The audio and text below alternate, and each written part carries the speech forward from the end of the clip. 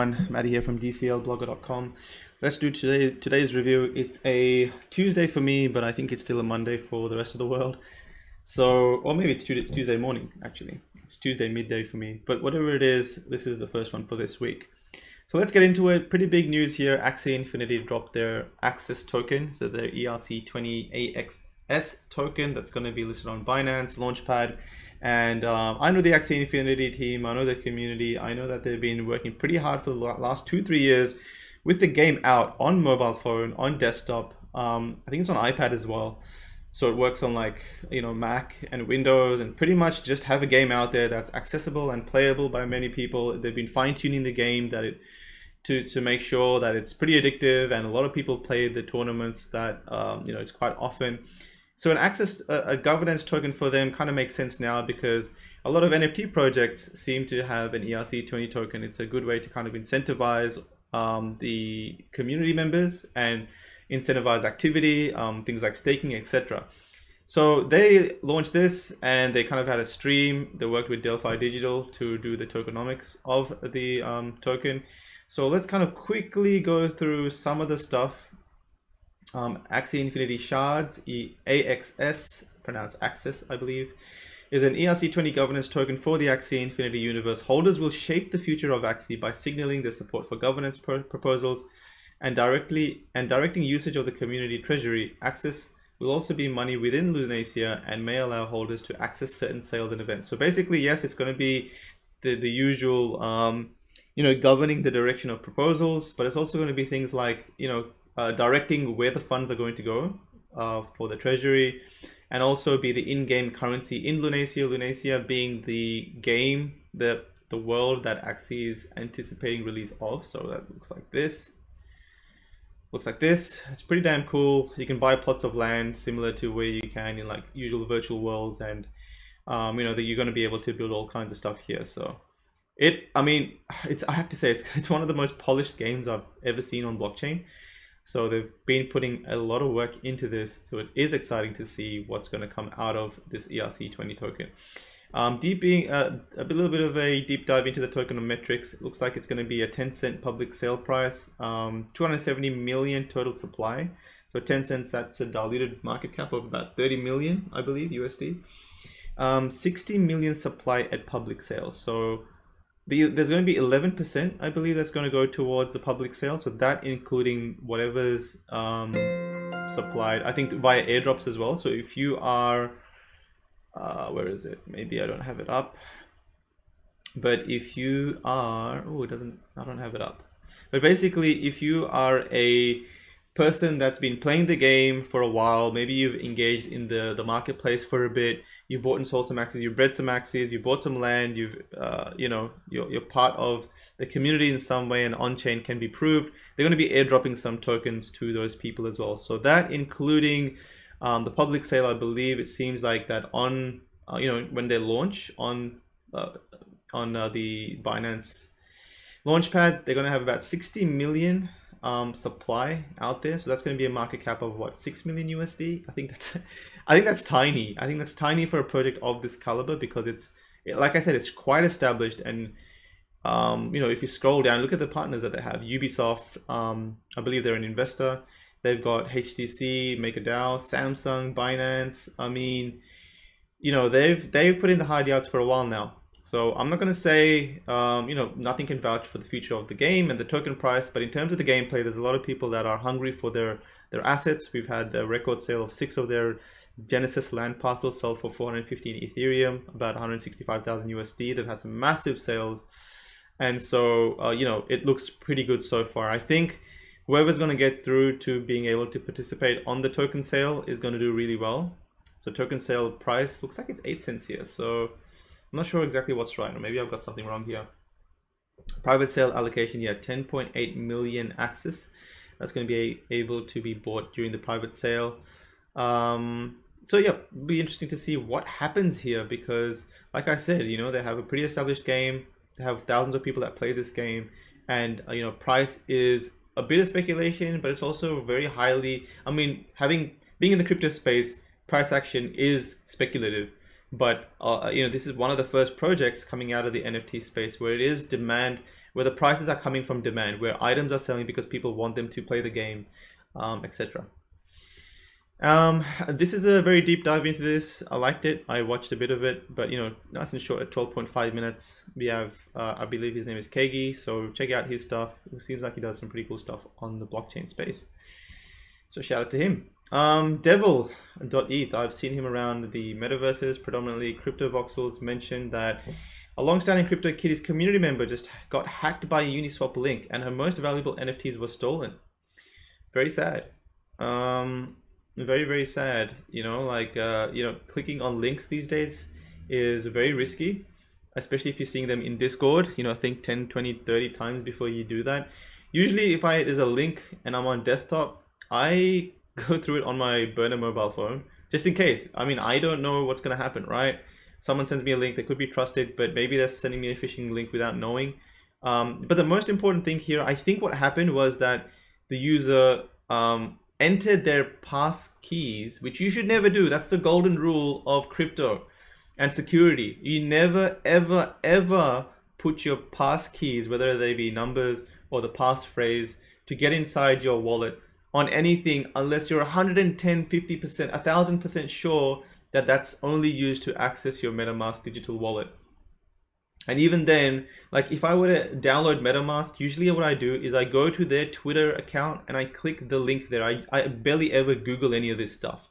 I make sure 100 times that I'm doing the right thing, because it's hard, right? You're kind of managing your own security. With decentralization comes complete management of your own assets, your own rights, your own risks, as well as the beautiful things that come out of decentralization.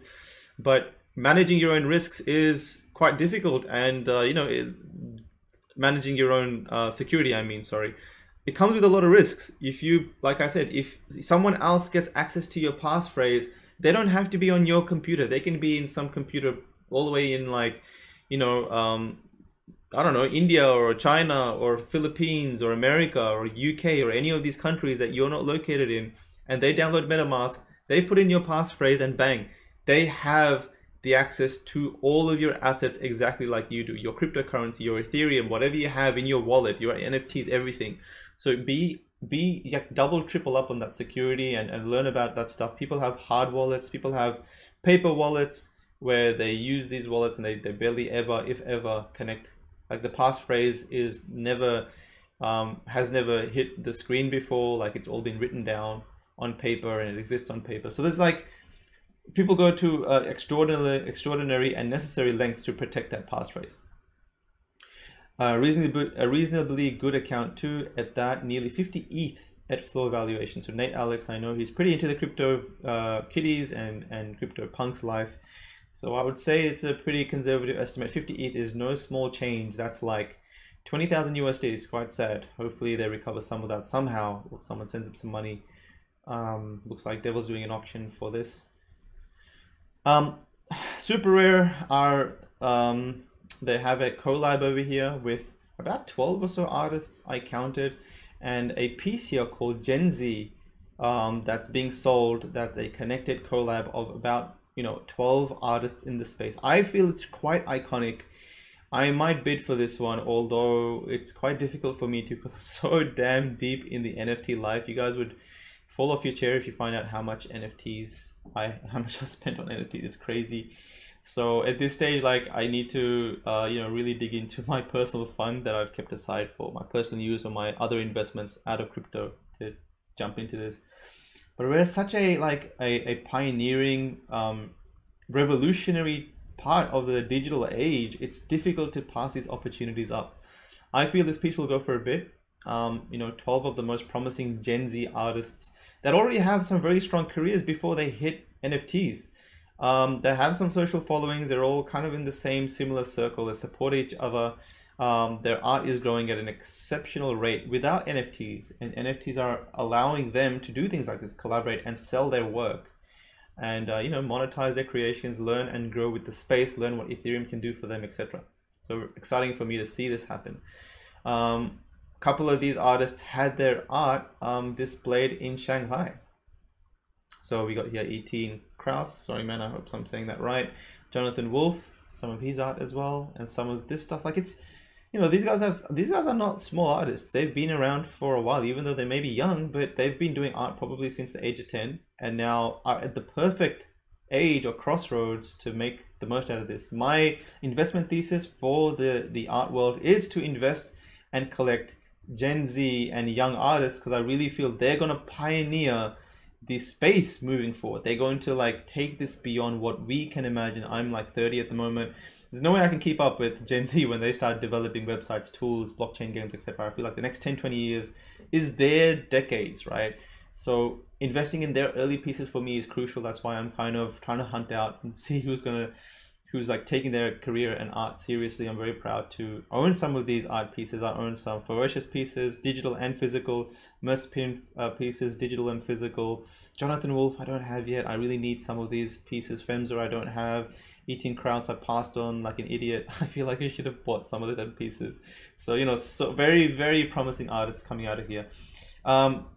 Anyway, so Super are also doing a Gen Z exhibition in Decentraland, in their build in Decentraland, and it's great to see people and communities using Decentraland as a platform to do something more than just Twitter, right? It's a way to have community discussion and build something more than what's available at the moment. So I might be moderating this at some stage. I think I'm talking to someone who I think it will go ahead. So whether it be during the event or after the event, I will be moderating some sort of a panel and talking about Gen Z and art and like what's exciting and everything cool about this space. So we'll be hearing from these artists. Another really, really cool and exciting piece is where are we? This collaboration by Coldy and Hackatao. Pretty damn big names, very, very big names. So it looks like these collaborations are becoming more frequent, and I feel collaborations are quite important because it's rare that artists would come together and make a piece, right? It's more common that they would make pieces from their own self. So there's probably like 50 to 100 Coldy pieces that he's made, being in the industry for a while. I'll have to double check that, but this is probably the first, if ever, that I know of collaboration between Hackatao and Coldy. So they would be rare. It'd be rare, so it'd be interesting to see what kind of a price this fetches in terms of comparative to, you know, the previous pieces, the individual pieces. I know Jose Delbo, obviously, him and Trevor Jones hit 111,000 USD, which was almost double the previous records of both of them. Let's take a look at this. At the time Coldy tweeted this, it looked like the current bid was 25 Ethereum. Let's kind of jump into this. Yeah, 25 Ethereum it's sitting at. And I wouldn't be surprised. I mean, yeah, I don't think this will last that long at 25 Ethereum. And that's about it in terms of the updates. I am going to be doing a deep dive into one or a few of these upcoming projects. You can see that this kind of looks like Pokemon, pretty much. Small Chain Monsters. They're currently on Kickstarter, I believe, running a campaign, and they've raised more than, I think, 5 to 10x their initial goal. So I don't know if they're new or if they've been around for a while. It looks like they've put a lot of development into this, and they really want to build it into a universe. You can see like different people here, and you know, as we get more established projects coming out and learning what mechanics work well for blockchain games, etc., we should see a healthy group of blockchain games that can be played in a hopefully a very strong economy within these games. Terra Virtua is something that has been on my radar for a while. I just haven't had the space to kind of check it out, but it's interesting because I believe you can get like 3D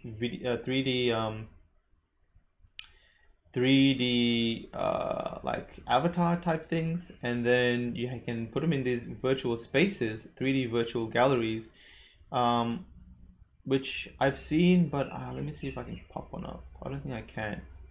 But I've seen like their virtual galleries, very fluid and very well built.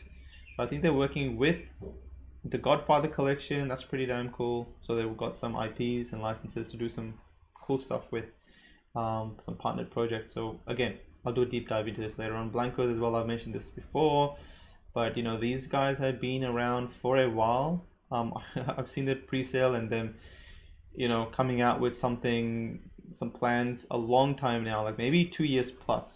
But, you can create your own. A bit of sound. Where you are in charge. Where you can make your very own. Looks like games with like these avatars. This reminds me of that game that's out at the moment. I forgot the name, where it's like you can be like creatures like this and run around and play games.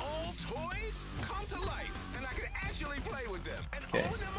So I wonder if that means that they're just digital toys, or if there's a digi-physical component here where you can own the physical toys, and that comes with maybe the things you earn and buy and blank are yours to own. Learn more about that.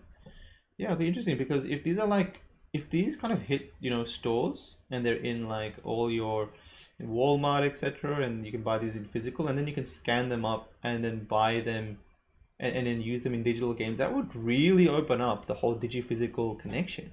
Because suddenly the demand in collecting these in the physical world is also there, because in the digital world there's some gameplay demand. Wow, damn, that'll be pretty sick if that happens.